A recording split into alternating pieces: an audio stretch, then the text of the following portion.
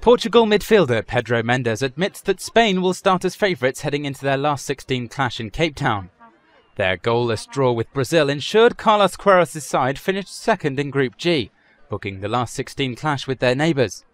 The squad played a practice match against a local side in a training session at their Magaliesburg base. Midfielder Pedro Mendes is expecting a difficult encounter with the European champions. Well, Spain will be very difficult. Now it's a completely different kind of game now. It's a knockout stage, so it's a game that gets everything for the winner and nothing for the loser. So it'll be a very tough game. We'll be aware of the qualities of the Spanish players and the Spanish squad. So it's another tough one. Hope we can perform and go through.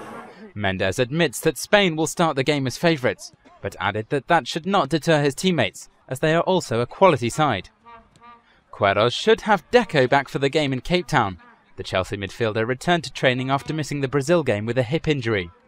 One man who is likely to be missing the Spain match is striker Nani, who is currently recovering from a badly bruised left leg.